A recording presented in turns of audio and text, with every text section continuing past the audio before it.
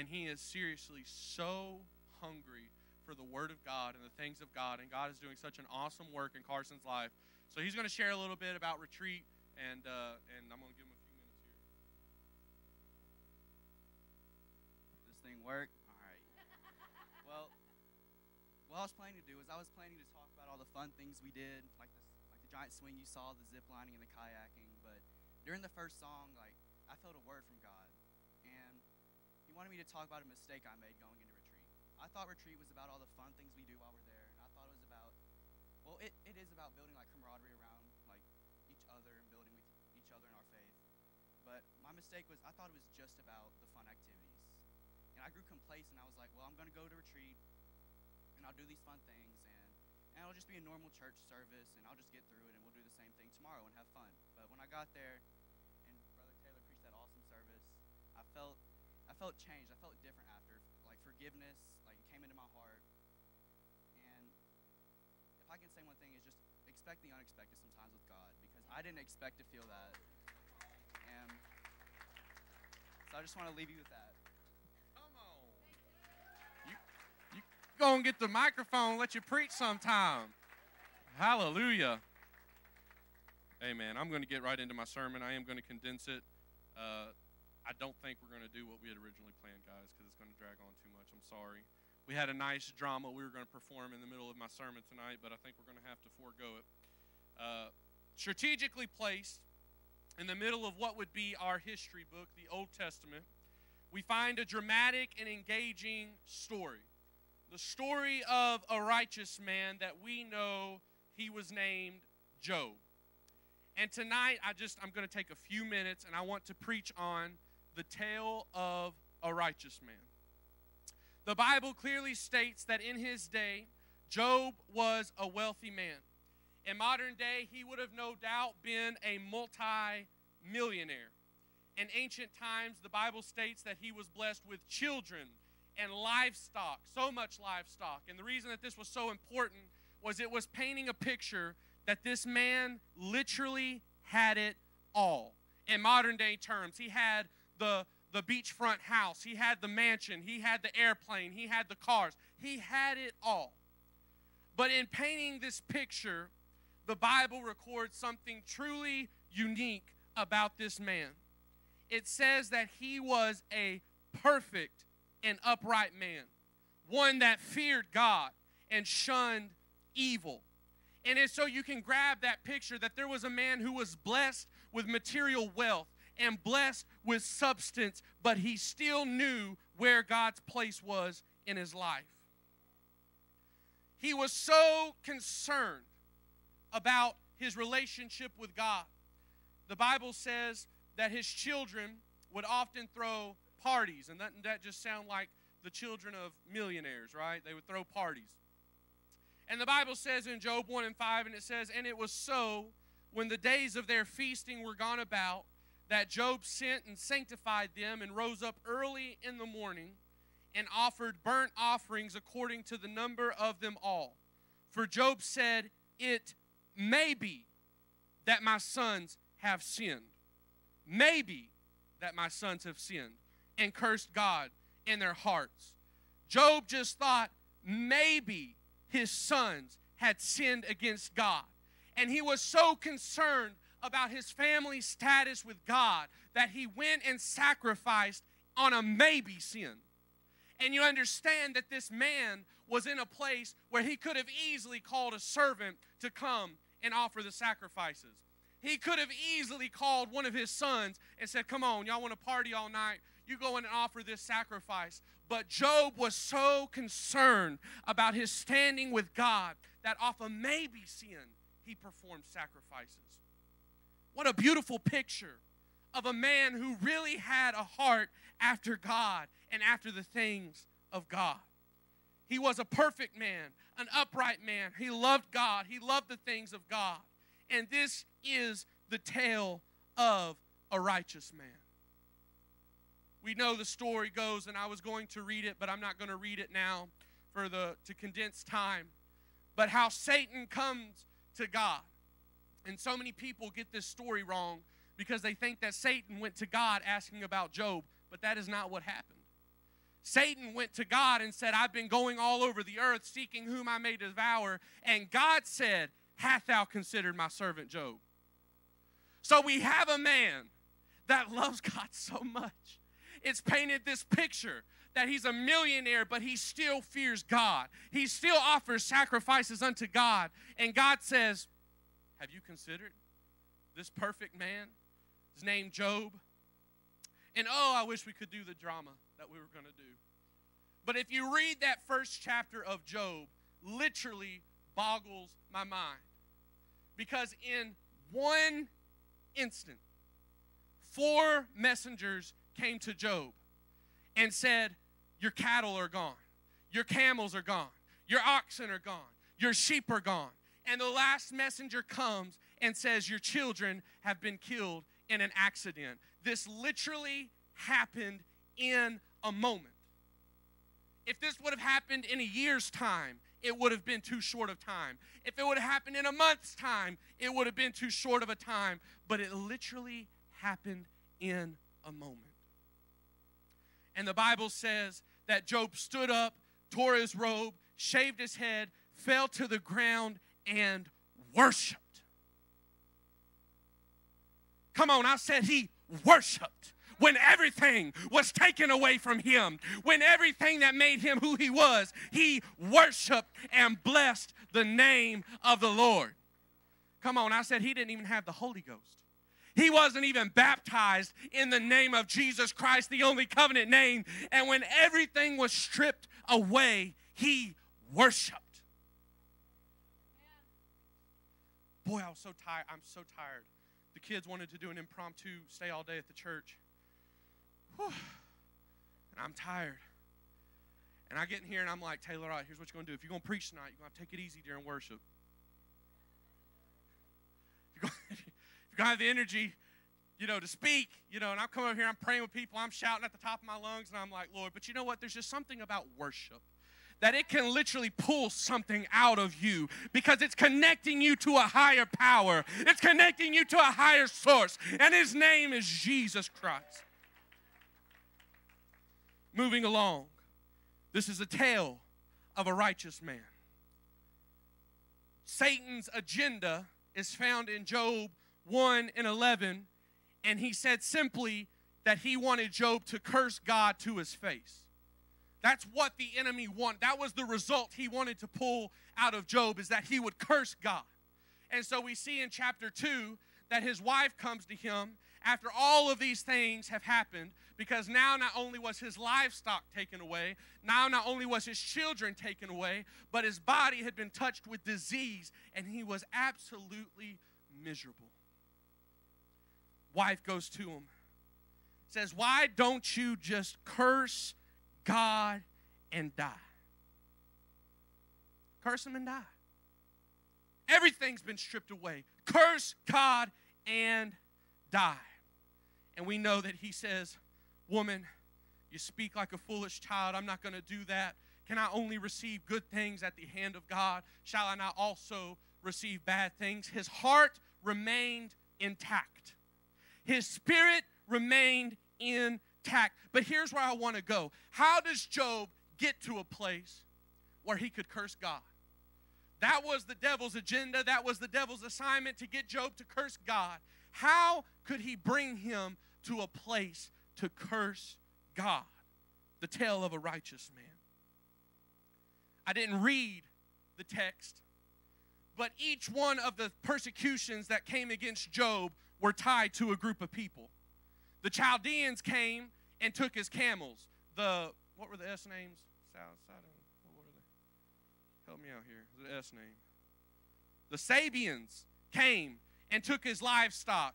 And so Satan's attack involved other people. It wasn't just Satan coming at him. He was involving other people. So I'm going to get real short with you tonight. How does the enemy get someone to curse God? He builds unforgiveness and bitterness in the heart of a person, and that road of bitterness will lead you to a place where if you're not careful, you'll end up cursing God. If you let that simmer in your heart, that this person did this to me, or this person is doing this to me, and you let it fester long enough, you'll be surprised how you'll begin to curse the things of God. I don't want to go to church. Those people, they hurt me there. Those people, they did that to me there. That person was supposed to be a Christian, and they hurt me. And if you don't keep your spirit right, it's a dangerous road. It's the tale of a righteous man. Bitterness is such a dangerous thing. 2 Corinthians 2:10 and 11 says, "To whom you forgive anything, I forgive also. For if I forgive anything to whom I forgive it for your sakes, I in the person of Christ." So I'm using Christ and I forgive other people. "Lest Satan should get an advantage of us." Yes, this is kind of a part of what I preached on that night. Satan gets an advantage in your life when unforgiveness creeps in. Ephesians 6 and 12 says, "We wrestle not against flesh and blood, but against principalities, against powers, against the rulers of the darkness of this world, against spiritual wickedness in high places." You have to understand the value of your soul and that there is a war. Come on, you hear me? There is a war going on for your soul. Your soul. Unforgiveness towards another person is the greatest advantage the devil has in our lives. The devil will use people and situations to hurt you. He will. And here's the thing about Satan. He's not fair. He doesn't have lines. He doesn't have boundaries. You know, me and you, we'd be like, well, look, let's just take half his donkeys. Let's just take half his camels, and let's just take half of his kids, right? That'd be enough to drive him crazy and get him to curse God. The devil said, no, I'm going to take all of it. He has no boundaries. And you know why? Because the devil has come to steal, kill, and destroy. Let me give you a word. Don't play with the devil. Don't play with evil or with the devil. I'm going to say something about Halloween. Don't get involved in it. You play with the devil and you're going to end up stealed, killed, and destroyed. And that's not what the children of God want. Life and pain affect everybody at some point. Unforgiveness leads to bitterness, and bitterness will lead to hatred. And hate is a blindfold. It's a fuel to do and to act in ways that you could never do by yourself. We hear about all these shootings, and we ask, how could you do that? How could you run up in a church with people sitting there innocently, not armed, and open fire on families, on children? Because hate will draw people to do things that they never thought they could do. And I would love to go back in the storyline of these people and see where they were hurt, and it started with unforgiveness towards a dad that beat them or towards an uncle that did something to them, because it's such a powerful thing. God is love. He births love. That's who he is. That's what he does. When I look around and I see God moving over people, or when God moves over me, I see the expression of his love. And if God is love, there is another opponent who dwells in hate. And that's where he's trying to get you and me, into a place of hatred. Love is the most powerful force in the universe. You understand that it was God's love that pulled him from eternity into time. It was his love that wrapped him in a fleshly body. It is the most powerful force in the universe. And the highest form of love is forgiveness. You understand what I'm saying right now? No greater force in the world than love. And the highest form of love is forgiveness. What do they say about marriages? They don't fall out of love, they fall out of forgiveness. Because there's a power in forgiveness that the devil wants to keep you from. So we're going tonight. The Holy Ghost is moving. I had so many scriptures on forgiveness that I am going to skip. We're going tonight. And as the Holy Ghost is ministering and moving tonight, I begin to see just a cross. Not a cross, I don't see it. I'm feeling it, right? I'm feeling what the Spirit's doing. I'm not being mystical or something. But really, I'm seeing a cross. And I'm seeing all of your needs being placed on this cross, right? God's just tapping them to this cross, tapping them to this cross, tapping them to this cross. And they're being held there on this cross. God, what do you want to do? I'm going to tell you about the tale of a righteous man. There was a man 2,000 years ago. He was a good man. He was the best man. He never hurt anybody. He never did wrong to anybody. He lived his whole life innocently in service of other people. He healed the sick, the lepers, the outcasts of society. He raised the dead. He fed the hungry. He clothed the homeless. He was the prostitutes and the criminals' best friend. He came to serve and to not be served. Innocent. This man was completely innocent. And one day, as he was going about his business, the Bible says that the hearts of the people turned on him. Crucify him. Hang him on a cross. Beat him. Scourge him. Make him suffer. Make his mom see it. Make his brothers see it. Make sure he's completely humiliated. The cold, hard death of a crucifixion.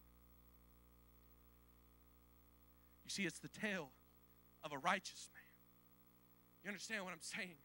There's something about trying to live a righteous life that's going to bring persecution. Jesus was innocent. Completely innocent. And when he was on that cross, naked, humiliated, bleeding to death, suffocating, the Spirit of God rose up in him and he said, Father, forgive them. They know not what they do. Father, forgive them. They don't know what they do. You wonder, I wonder, why have things been allowed to come into my life that have literally stripped me of joy? Literally taken me to the place of almost not being able to get back up. God, why are you allowing these things into my life? Why are you telling the devil, hast thou considered my servant Taylor? Keep my name out of your mouth, God. It's a joke. Why? Why do you allow these things to come into my life? Matthew 16:24. Jesus said unto his disciples, if any man will come after me, let him deny himself and take up his cross. There was a day where every person in here, because you're at a church on a Sunday night, which typically means you're pretty committed to Christ, because a lot of people don't come to church on Sunday nights, not just here, but elsewhere. And there came a point in your life where you said, God, I'm in. I don't understand it all. I don't know it all, God. All I know is I feel something real. Hallelujah. Did we feel something real tonight? Who wants to go to a dead, washed up church where the Spirit of God can't move? I feel something, God. And I want to serve you. And immediately, God foreordained a cross in your life to cause pain, humility, and suffering. But you know why? You know why? I don't even know how to say this really, but I would not have put what we had to go through with my son for anything.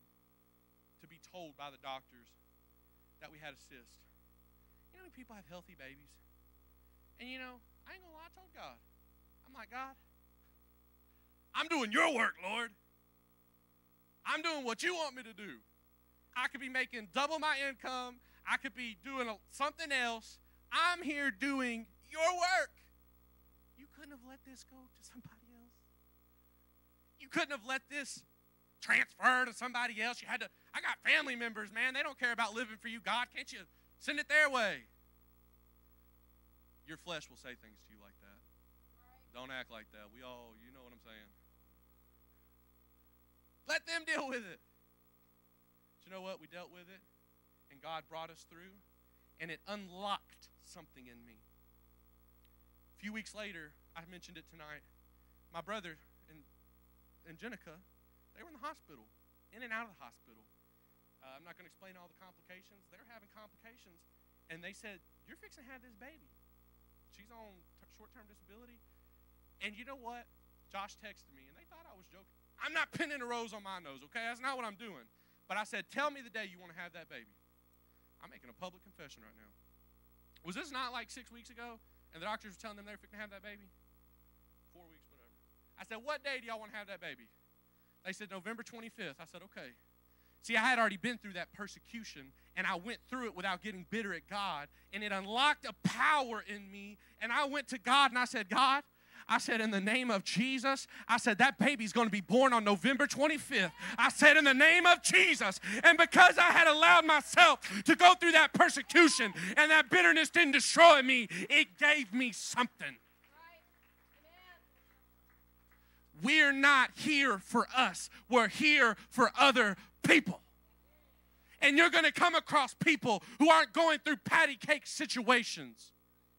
They're dealing with sin, and the wages of sin is they're dealing with deathly situations. And if we're going to impact this world, when was the peak of Jesus' power? Was it when he healed the lepers? Was it when he raised the dead? Was it when he multiplied the loaves and the bread? No, that was not the peak of Jesus' ministry. The peak of Jesus' ministry is when he was innocently on that cross and he was purchasing the salvation of billions of people. So whatever that cross is in your life that you don't understand, that's bringing you pain and humility, and you don't understand why God is allowing this to happen, keep your spirit right. Don't hate anybody. Don't let that get into your spirit where you don't like somebody or you can't see somebody coming for hatred in your heart. It'll destroy you. But more than that, there's going to be somebody one day that's going to need your ministering touch. You're going to be at work someday and somebody's going to be talking to you. And there's going to be something in your heart, and tears are going to well up in your eyes, and the Holy Ghost is going to come over you, and you're going to say, let me tell you something. November 25th is when that baby's going to be born. Let me tell you something. I've been here. I've been persecuted in this way. I know God can bring you through. As we stand to our feet tonight, we've had a wonderful move of the Holy Ghost. I'm telling somebody tonight, if this sermon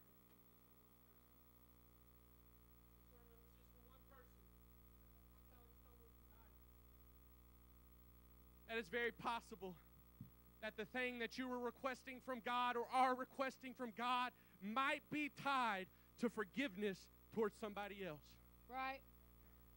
You might be like the Savior, all tied up on a tree, being crucified, and all of eternity is waiting to hear 3 words. All of eternity. You understand? If Jesus would not have fulfilled his mission, you and I wouldn't be here. My child, Layla, wouldn't have been here singing Waymaker tonight as a 3-year-old. We wouldn't be experiencing that. All of eternity was hinging on Jesus' ability to show us forgiveness. And so what I'm saying tonight is, Brother Taylor, I really don't have anybody that I need to forgive. Well, you must be in your glorified body here tonight. And come shake my hand after church, please, because I want to see you. Because I'm telling you, you can peel back the layers of things in your life. And I'm telling you, you don't know what might be in your spirit that you don't even remember. But if you say, God, I want that power to minister to somebody. I want that authority to be able to call sickness out of people. I want it. God, search my heart. Search my spirit and create in me a clean heart, oh God. Renew within me a right spirit. So my call tonight, you can pray at your seat. You can pray up here. You can do whatever you want. But I'm urging everyone under the sound of my voice, you don't know what might be tied to that forgiveness towards somebody. You don't know the miraculous that could break out in your home, on your workplace, in your finances, if you would just simply say, Father, forgive me. God, I forgive him. If Job could do it, if Jesus could do it, you can. I can do it. That's the call tonight. Come on, the highest power in the world is love. And the highest form of love is forgiveness. What could happen if we got into a spirit of forgiveness right now? You're talking about a move. You're talking about a move of the Holy Ghost in this place.